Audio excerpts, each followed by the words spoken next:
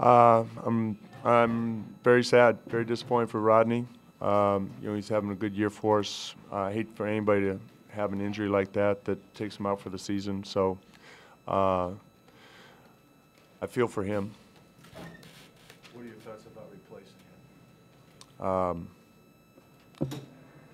Our roster, we'll play the guys on the roster.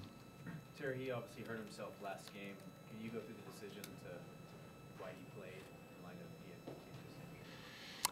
of I don't know that he injured it last game. I know it was bothering him last game, but I don't know that he injured it last game. He cleared all the protocols. So it was never a question of whether he was. No.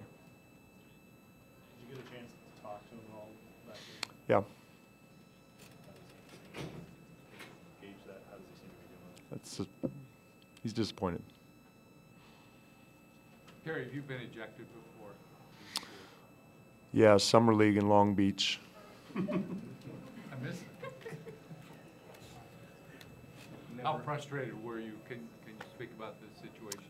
I'm not going to talk about the officiating. Obviously, I didn't agree with some of the calls, but there's no point in going into any of the frustration or my disagreements with the officiating. That doesn't do any good.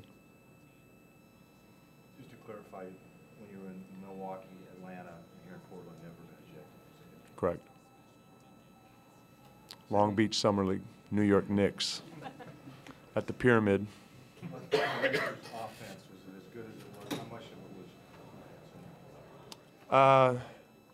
was? The start of the game, we didn't do a very good job, or they did a good job with their offense, but obviously the priority was keep them out of the paint.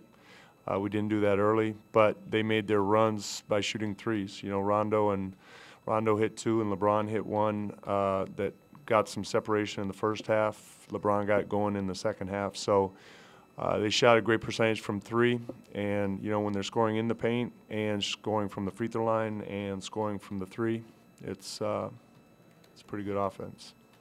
Terry, you've dealt with kind of serious injuries before this group has. What do you find key to get through the other end?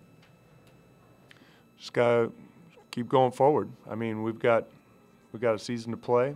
As disappointing as it is to lose players to injuries, we have a team, and we got to just keep competing and playing. That's you don't have any other choice. You have the disappointment for that player. That's why I don't think anybody is in there feeling sorry for us as a team. I think everybody's feeling sorry for Rodney or Zach or Nurk or whatever it is. You feel for that player.